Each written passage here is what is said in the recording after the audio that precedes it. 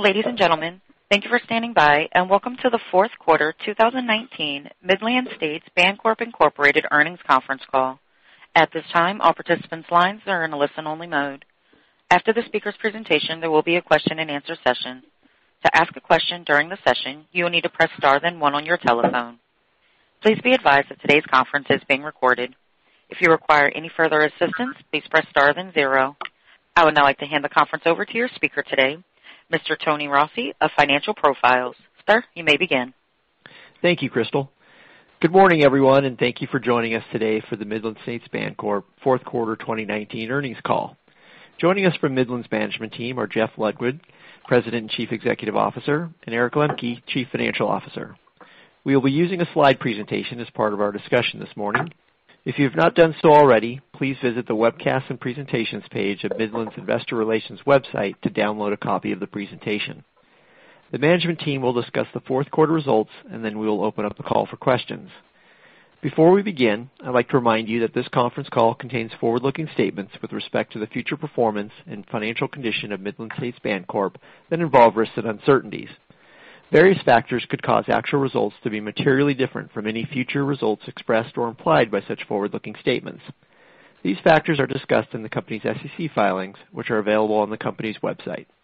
The company disclaims any obligation to update any forward-looking statements made during the call.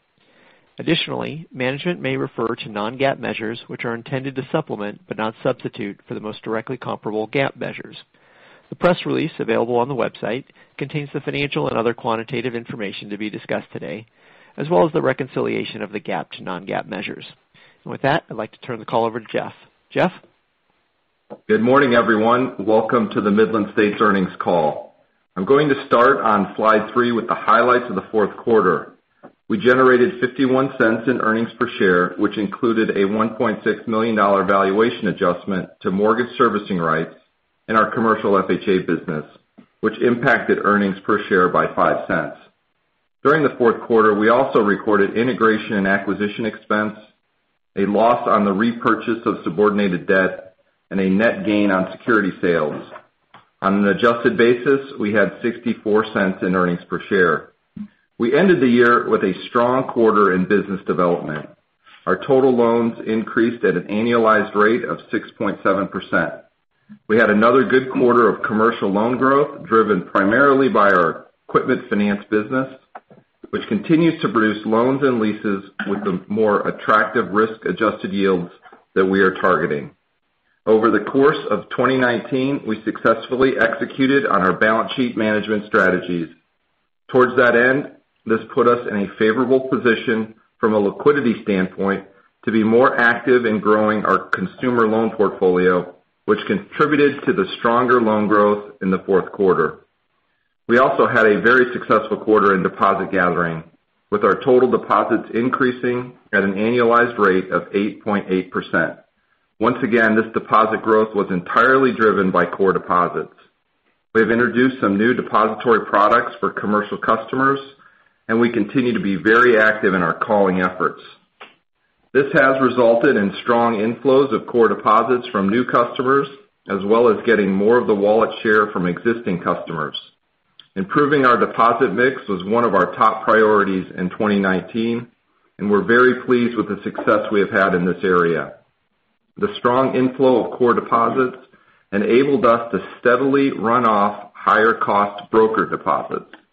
As a result, our net non-core funding dependency ratio declined to 7.8% at the end of 2019, down from 17.9% at the end of the prior year.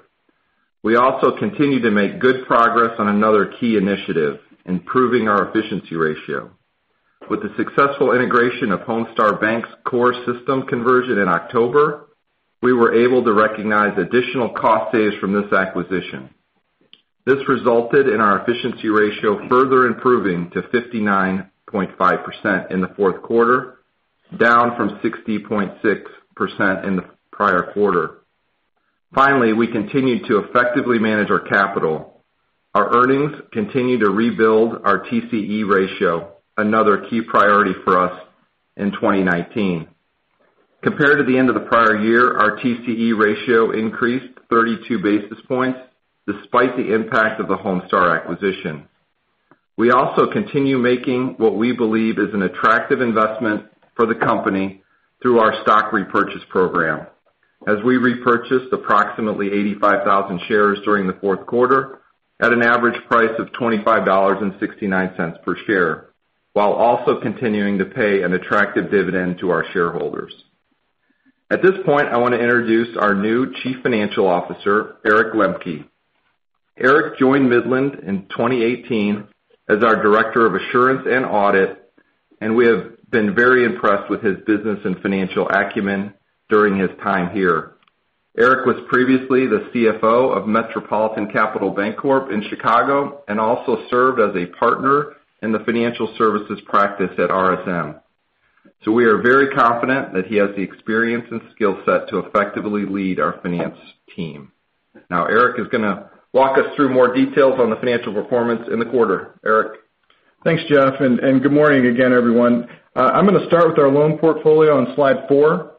Our total loans outstanding increased $72.6 million from the end of the prior quarter, driven, as Jeff mentioned earlier, by growth in the commercial and the consumer loan portfolios.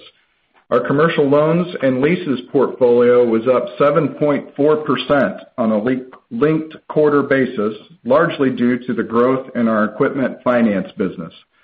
The outstanding balances in our equipment finance business increased $66.8 million from the end of the prior quarter, or 11.8%.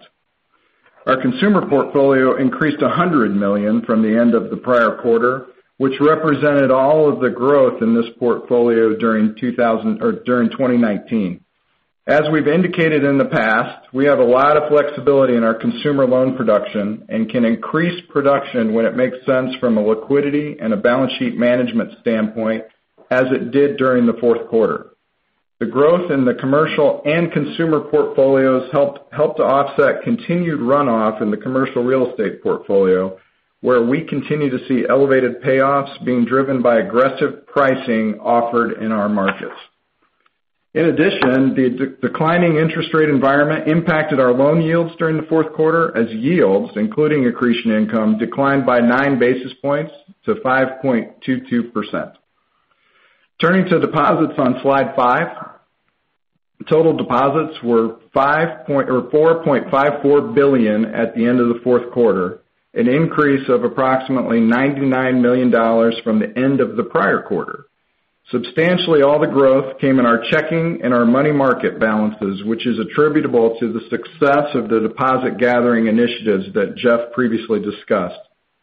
Also during the fourth quarter, we intentionally reduced our balances of brokered time deposits by another $44 million.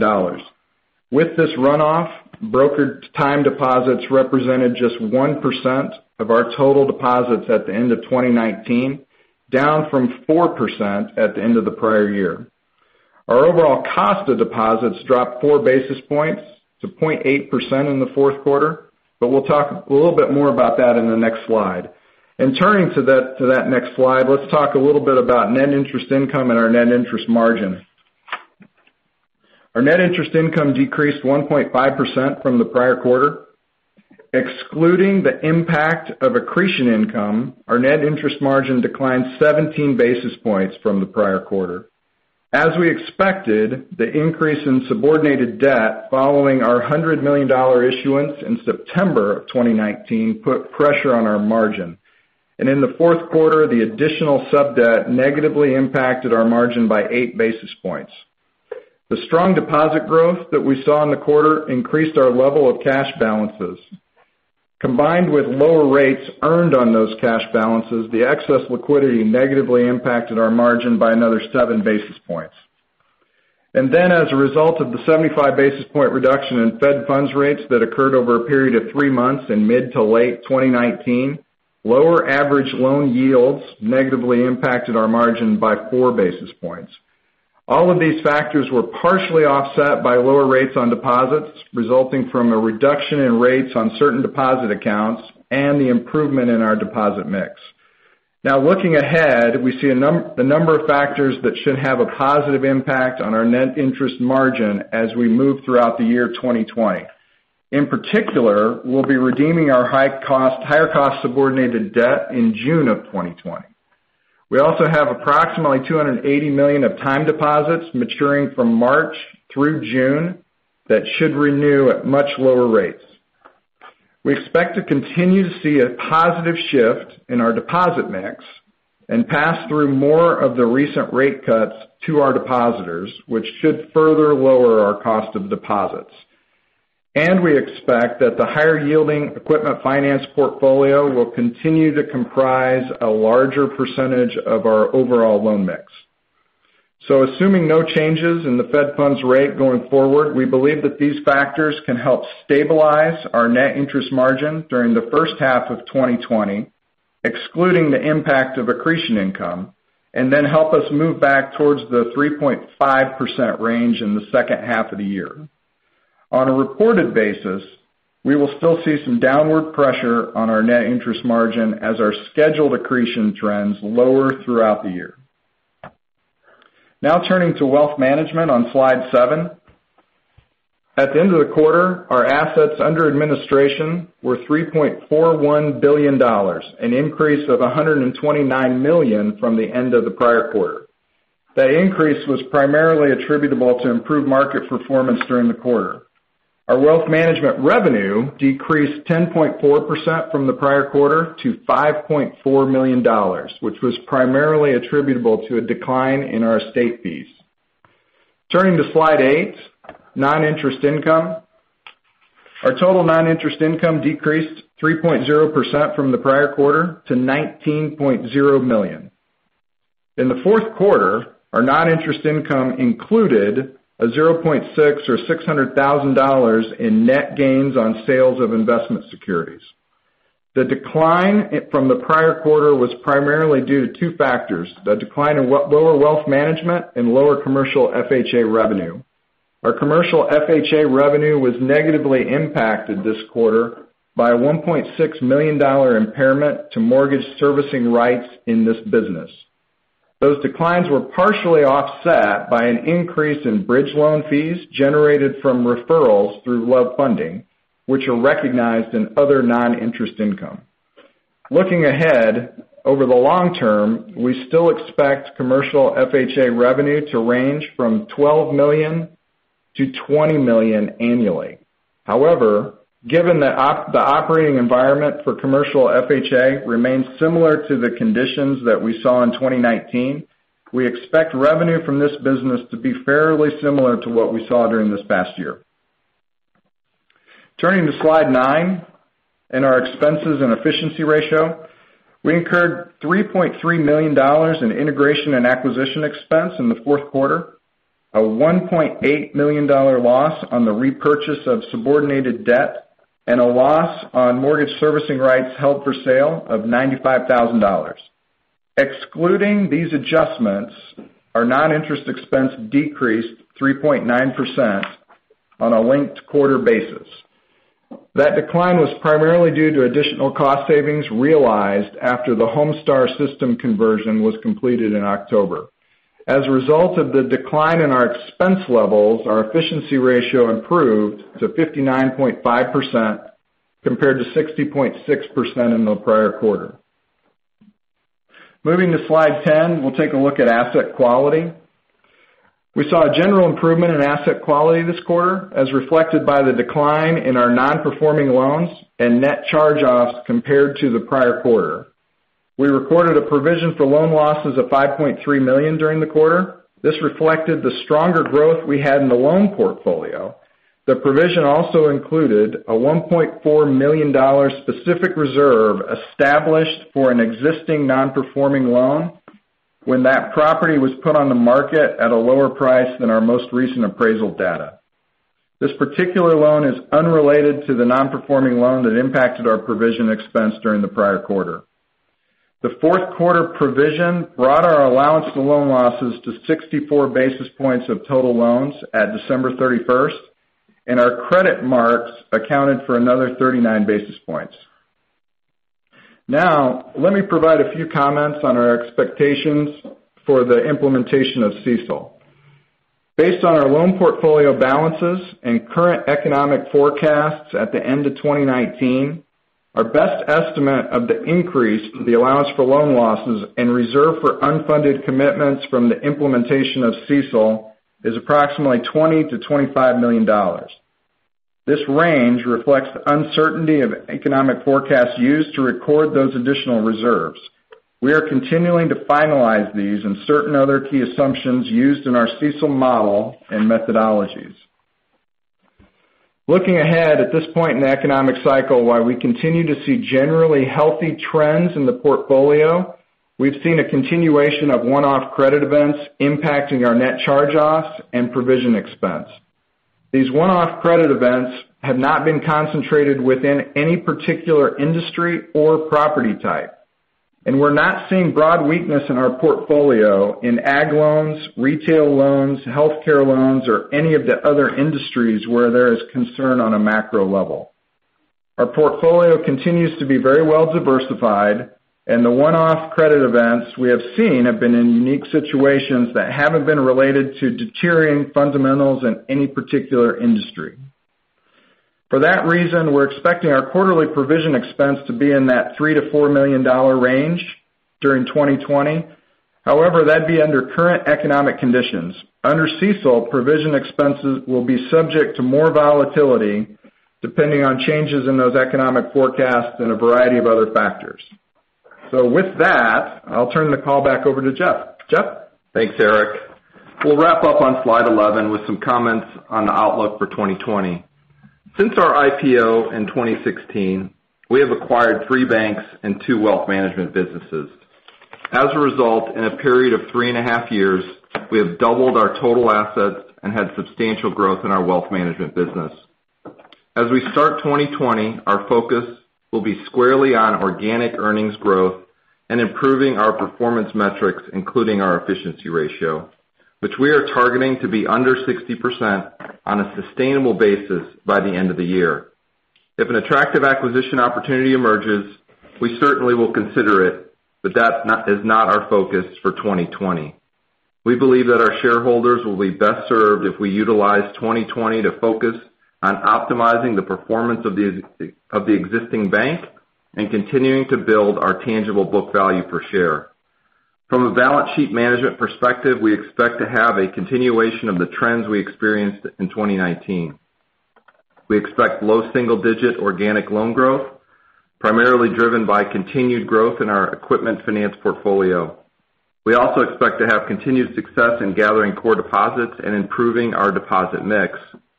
We'd like to continue to keep our loan-to-deposit ratio in the mid-90%. Although we expect just modest balance sheet growth this year, we believe we are well positioned to generate a year of strong earnings growth for a number of reasons. First, we will have a full year of realizing the synergies from the Homestar acquisition.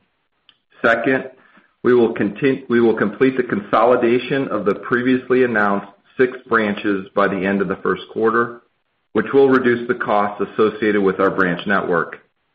Third, earlier this week, we made adjustments in our staffing levels that reflect the shift in customer preferences towards digital and mobile banking and our continued focus on efficiency. We eliminated approximately 50 full-time employee positions, with approximately 30% of those positions coming out of our retail branches, and the remainder primarily coming from back-office support and non-revenue generating positions. These staffing adjustments will result in approximately $3.9 million in annualized cost savings beginning in the second quarter. Following these staffing adjustments, we expect our quarterly run rate for non-interest expense to be in the range of $42 to $43 million per quarter in 2020. Fourth, we will leverage the significant investments we have made in technology over the past few years to drive additional efficiencies, further streamline our operations, and enhance our digital banking experience. And fifth, as Eric laid out earlier, we expect to see an expansion in our net interest margin later in the year, which should help drive an increase in our net interest income. We believe that solid execution on these initiatives will put us in a good position to deliver strong earnings growth in 2020 and further improve the level of returns that we generate for our shareholders. With that, we'll be happy to answer any questions anyone has. Operator, please open the call. Thank you. Ladies and gentlemen, if you have a question at this time, please press the star followed by the number 1 key on your touchtone telephone. If your question has been answered or you wish to remove yourself from the queue, please press the pound key. Once again, to ask a question, please press star and then 1 now. And our first question comes from Michael Perito from KBW. Your line is open. Hey, good morning. Happy New Year. Yep, good morning, Mike. I wanted to start, so obviously appreciate all the forward-looking commentary, but I wanted to start maybe just on the credit side. I mean, you provided pretty much a 40 basis point rate last year, clearly pretty high above where most of your peers are. But it sounds like the portfolio, you guys still remain confident in kind of the makeup and underwriting of the portfolio. And then, so I'm just trying to pull all the pieces together here. I mean, what type of loss content does the $3 to $4 million provision for next year assume? Does it assume that charge-offs remain slightly higher than peers like you experienced in 2019 and then, the low single-digit growth, or are there other assumptions that kind of make up that provision expectation? Yeah, so I think, we're looking, if you look back at 19, we probably averaged about $4 million a quarter. We think that'll come down slightly, and the range that we gave of 3 to 4 kind of puts us in that range. I think charge-offs we probably think are probably going to look a little bit like 19. We do have, as we disclose, more detail around our allowance. We do have a fair amount of specific reserves that are sitting in the allowance today. So as those get resolved, we could see some charge-offs come through on those specific reserves, but those are already provided for. So kind of excluding maybe that group of loans, we probably expect under 20 basis point kind of charge-off level as we look at the portfolio today and the diversification that we have. Okay. Helpful, thanks. And switching over to the margin, can you guys, I guess, two-part question. One, can you remind me, if there is another cut in Fed funds, what kind of the negative sensitivity to the margin would be in that scenario? And then secondly, can you just provide a little bit more color on the kind of time deposit repricing opportunity as you see it today, maybe where the kind of the yields on the book are and where the the new yields are coming in and what the potential pickup could be there? That seems to be a big driver of the potential margin pickup in the back half of the year. Yeah, that's a good question. So I guess I'll start with the time deposits. So we've got we did quite a few CD specials during the first and second quarter last year at this time. And so we've got about $280 million that are going to be maturing between March and June. And so the way we're kind of modeling it is we think there's potentially an 80 basis point pickup. However, we're also modeling that we won't be able to retain necessarily all of those funds. But that's a pretty significant pickup to that during the course of the next year. Okay, and then the sensitivities on the potential for another cut in the Fed funds? Yeah, so maybe I'll take that one. I think what we'll see is what we saw in the fourth quarter. We'll see initial pressure on the asset side, and then it will take us a quarter or two to continue to adjust deposit rates across the board. So there'll be somewhat of a lag. So I think we would see some initial pressure and then be able to work it back. But the initial pressure, I mean, the fourth quarter compression in the core margin, I mean, that was partly debt, partly liquidity driven. I mean, it wouldn't be to that magnitude, right? It would probably be something in like the 3 to 5 basis point range and then work back over time. Is that a fair way to think about it, just in a kind of isolated? Yeah, I think so. I mean, 8 basis points was sub debt, 7 basis point was additional liquidity. So yeah, it would be more in that mid-single digit basis point range. Okay, and then just as I think about capital here, Jeff, 2019 was saw your capital levels build, and based on the efficiency and recent profitability kind of production. I would think that will continue next year. It seems like it's still another kind of internally focused year of kind of sustaining the improvements you guys have made in returns and then kind of expanding on that if you can. Does that lend to maybe kind of behind the scenes utilizing share repurchases and deploying some capital that way, or any updated thoughts, I guess, just in general about capital deployment outside of M&A and organic growth? Yeah, so maybe I'll start with dividends. We have a long track record, I think probably 15-year track record of increasing dividends by 10%. So, we're going to continue to pay a good dividend. We do have a share repurchase program. We've used it, I'll say, defensively to this point as our stock price, as you saw in the fourth quarter, when we bought in the $25 range. And I think, at least in the short term, we're going to continue to use it defensively. Our TCE ratio is still not to 8. We'd like to ideally get to above 8, so we need to continue to work the TCE ratio up. We need to continue to work book value up, and as you know, as you buy your stock back, that works against you.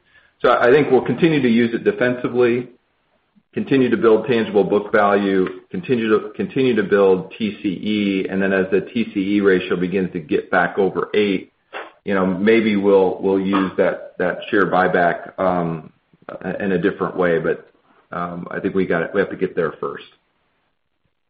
Okay. Helpful. Thank you, guys. Appreciate you taking all my questions. Yep. Thanks, Mike. Thank you. Our next question comes from Terry McEvoy from Stephens. Your line is open. Good morning, everyone. Good morning, Terry. First off, thanks for all the disclosure around day one and day two CECL. Very helpful. And I also understand the drivers of the margin upside from 4Q through, I guess, the second half of next year. I believe in the past you have provided some thoughts on accretion. I know you said accretion would come down, which would impact the reported NIM, but any thoughts on accretion over the next 2 to 4 quarters or for full year 2020? Yeah, the challenge we're having right now is some of that accretion kind of goes out of accretion and goes into, I'll say, our normalized margin number, and we're still trying to get our hands around what that looks like. So, yeah, in pure dollars, it's probably $4 or $5 million decrease year over year, something like that. Now, whether that, as we get into 2020, shows up in that line item or not, that's where it gets a little confusing with the adoption of CECL. So there's $4 or $5 million a headwind there. Okay, and then moving over to fee income, the wealth management, I've got in my notes here, seasonality and estate fees put pressure on wealth management fees. So what are your thoughts on that line of business in 2020? And then on the FHA, just so I'm clear, if 2020 looks pretty similar to 2019, does that include the MSR impairment, or should we adjust for any MSR volatility that was experienced in 19? So regarding FHA, if rates stay the same, we don't expect more impairment in that portfolio. So I would say it excludes the impairment part of the revenue. I think we're even looking at maybe from a disclosure point of view, pulling that out of that revenue line and disclosing that separately on the income statement, but that's for another day. On the wealth business, we've changed our revenue recognition late in the year around estate fees, so that should, as we get into 2020, begin to be more normalized through each of the quarters. So we'll begin to recognize estate fees as we earn them instead of when the estate closes. So that was providing some, if you will, lumpiness in the revenue line. That should start to smooth out a little. I mean, we continue to have a fair amount of estates that we're working on. So that revenue line should start to smooth out a little bit. And I think we're positioned well with the increase in assets in the back part of the year to begin to drive revenue increases from that fourth quarter revenue line, or that revenue number in the fourth quarter. And then just one last follow-up. the $42 to $43 million of expenses in 2020 on a quarterly basis. Do you feel good about that number for Q1, given the comments earlier about the FTE reductions and the benefit not showing up until the second quarter? I think it would probably be on the higher end of that range in the first quarter, and that would include, I think the higher end of that range in the first quarter. Great. Thanks, everyone. Have a good day. Yep, thanks. Thank you. And again, ladies and gentlemen, to ask a question, please press star and then 1 now. And our next question comes from Andrew Liesch from Piper Sandler. Your line is open. Good morning, everyone. Morning, Andrew. Just a follow-up question here on the margin, just with the excess liquidity that's been sitting on the balance sheet. Just kind of thoughts on what's the plan with that? How's that going to be deployed, and what sort of timing do you anticipate with that? Yeah, so we've been working hard to address our excess liquidity, and I think with some modest loan growth, we do have some additional non-core liabilities that we'll continue to pay down. As Eric said earlier, as that $280 million of CDs reprice, there'll be some attrition associated with that, and we've made some additional investments in the investment portfolio itself. So in the short term, that's what we're doing to address that liquidity. Okay, great. You've covered all my other questions. All right, thanks. Thank you. And I am showing no further questions from our phone lines, and I'd like to turn the conference back over to management for any closing remarks. Yeah, thanks for joining today, and we will see you next quarter. Thanks. Ladies and gentlemen, thank you for participating in today's conference. This does conclude the program. You may all disconnect. Everyone, have a great day.